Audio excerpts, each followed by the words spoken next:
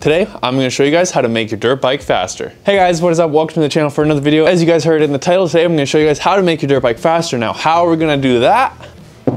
With some gosh darn gearing, boys. So if you guys didn't know already, gearing can make a huge change on how the actual engine runs and where you get the power in the power band. Now the example we're working on today is my KLX 140 RF over here. And yeah, this thing's great. It's got good power. What I want to be able to achieve with today's gearing swap is being able to bring the power down. And I know you're like, what? How is it going to make your bike faster? Well, the plan is to make it so it has a better acceleration, because I spend a lot of time riding in the trails and not very often when I'm out on the main roads, like just trying to get maximum top speed. So for me, I rather be able to have more torque in the lower gears, like for second, third, and fourth gear when you're in the tight treed sections and you're trying to just like whip up and down and all over the place. So I want more torque in lower gears, and that's what we're going to be accomplishing with today's gearing mod. Now, if you guys are interested in trying to make more top speed with your bike, you can do the exact same thing with the exact same steps we're going to go through today. If you do want to check out a video, I do have one covering just specifically on top speed, which will be linked up in the corner or down below in the description. But yeah, today we're going to go out and we're going to make this thing accelerate even faster. So let's go ahead and let's jump on into it. Now, as you guys can see here, we got a front sprocket for the KLX 140.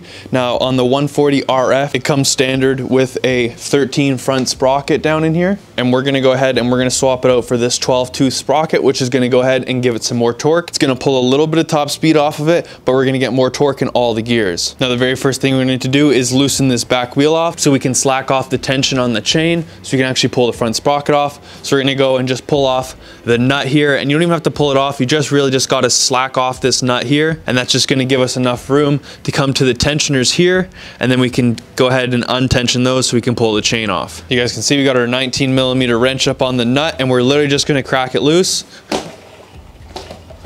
just like so. You don't even have to take the cotter pin out of the rim, just literally loosen this guy up just so it's not super duper snug on the wheel, and that's it. Then we're going to take our 10 and 12mm wrench, and we're going to stick that on, and we're just going to go ahead and loosen those guys together just so we can get this nut here loosened off. And this is just our tensioner bolt here, so just loosen this guy off like so, and then the same thing over on the other side. All right, now we've got lots of tension up on our chain, which is enough to be able to pull this sprocket off. Now to be able to get to our access to our sprocket here in the back, we got these two 8mm bolts, which has our just little chain guard on top of it. So we'll go ahead and let's just crack these two 8mm off and pull this guy off. This top bolt does look to have its own little bracket that's going to come off with it, as well as a couple spacers, like so. All right, now that we've got that cover pulled off, as you guys can see, there's a little tiny snap ring, and that's what's holding our sprocket on. So you're gonna need some snap ring pliers, and we'll pull the snap ring off. So here's what snap ring pliers look like. They simply just have these two little dots, these little nubs, and these are what go and pop into the snap ring. Well, I'm going to rotate this sprocket on it somewhere down like right here.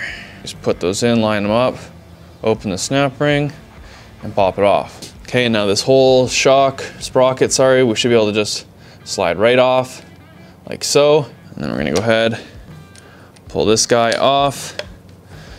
Now let's go up to the bench and let's compare the two. So you guys can see our two different sprockets we have. We have the original one here and our aftermarket one here. So this one here is a 13-tooth sprocket. And we can see if we take the 12-tooth sprocket and lay it over top, center for center, you can see that the overall diameter of the 13-tooth sprocket is a bit larger, as well as there's just more teeth. So this smaller sprocket's gonna help us give us more torque by the way of it multiplication through the diameter size of this and how many teeth count it has. So that is how we're gonna get some more speed, is just simply by swapping out our front sprocket. Now you can also do this on the rear, and it makes a smaller adjustment. If this is too big of an adjustment when you go up or down a sprocket size, or up or down a tooth size, you can go ahead and try changing out the rear sprocket a tooth or two, as one tooth on the front sprocket is equal to changing around roughly 3 to 4 teeth on the rear sprocket. So keep that in mind if you want to do a minor modification to your gearing or more of a major modification. So we're going to go ahead and step it down to a 12-tooth. So let's go ahead, let's throw it on, and then we're going to see what kind of difference this makes out on the trails. So now we've got our new sprocket here. We're going to line that up, stick that up into the sprockets.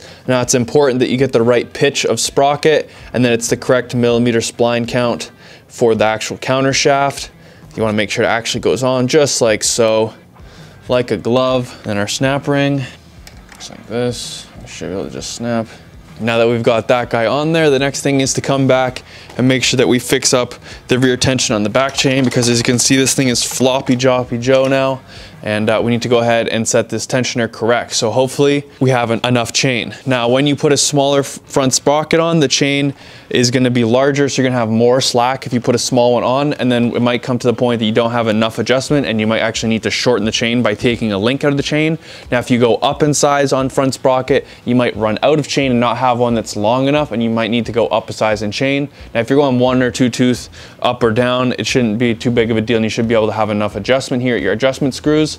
But if not, you can cut the chain or get a longer chain to make that fit your bike appropriately. So we're gonna go ahead and we're gonna adjust our tensioners until this chain is no longer floppy and is nice and tight. Now, it's important when we're actually tightening or adjusting the chain that we do it equally on equal sides so that the wheel doesn't become cocked and actually like pull to one left or right as you're riding when you hit the accelerator. So you wanna make sure that you tighten each side of the wheel. You wanna make sure that each of these bolts adjust the tightener here, and that these plates, they either get pushed out or pushed in at the same rate on both sides. You want to make sure that these plates are equally spaced out apart and you have the same amount of distance being pushed out. And you can tell when you look at the back of the tire, you'll be able to tell if it's pointing off to one way or the other if you don't do the adjustment right. So you want to make sure that your tire ends up staying true, and you can kind of follow the line that runs through the center of the tire. That you want to make sure that guy is nice and straight, so when you hop on the throttle, the bike isn't walking out all sideways on you. So we're going to go ahead and you're just going to adjust these bolts by pushing them in or out with the 10 mil on the head of the bolt, and that's going to shove this plate in or out, which is going to push the wheel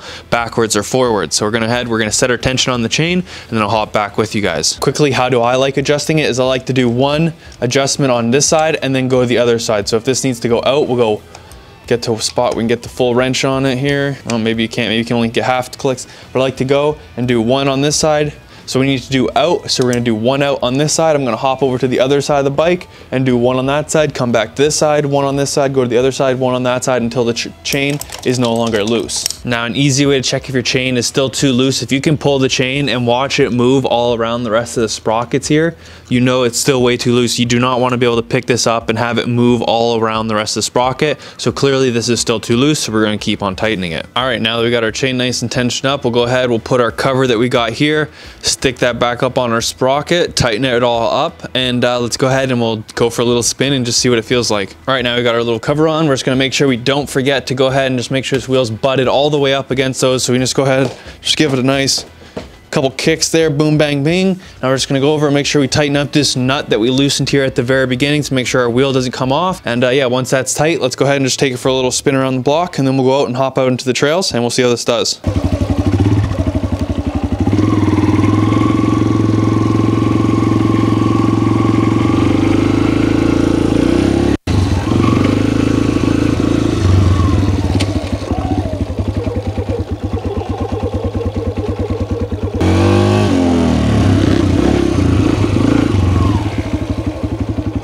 Not too shabby, boys. Doesn't really feel too different just putting it around here.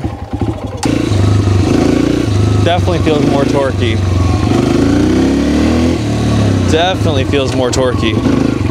Oh yeah, you can feel it.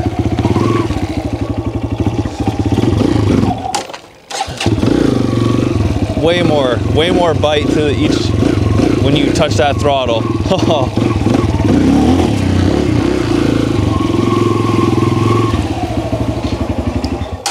That is awesome, boys. I'm super stoked now to go and take this thing out to the trails and see what it really feels like. You can really feel the torque, like even in third gear going pretty slow, you roll on it and that thing's got the snap now to go with it. So I'm really excited to take this out up into the trails, and we'll go out and we'll test and see what this thing's really like. So, all right, so we just did the gearing swap. Let's see what it feels like.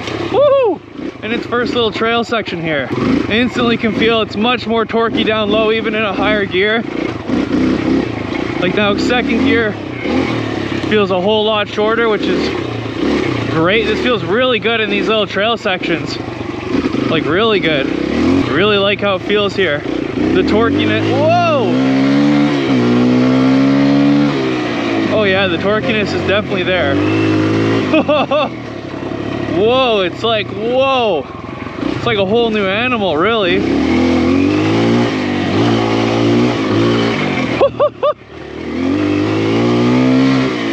Wow, this thing's a lot better. Holy, yeah, that is just, when you roll your wrist, it's there. Now I wonder how much that affected our top speed. Wow, this thing goes much better.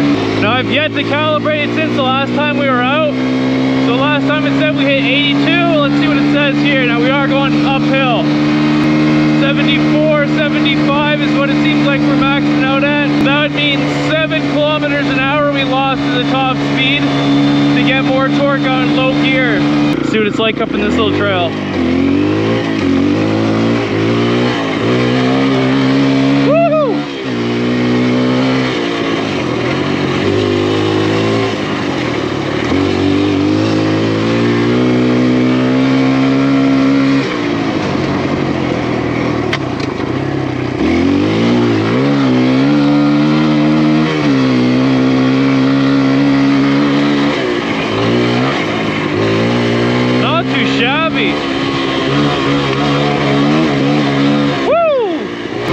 Definitely lose a little bit of that top speed, but oh hell yeah, right to the top. Oh man, this thing makes it way more playful. Holy crap, way more playful.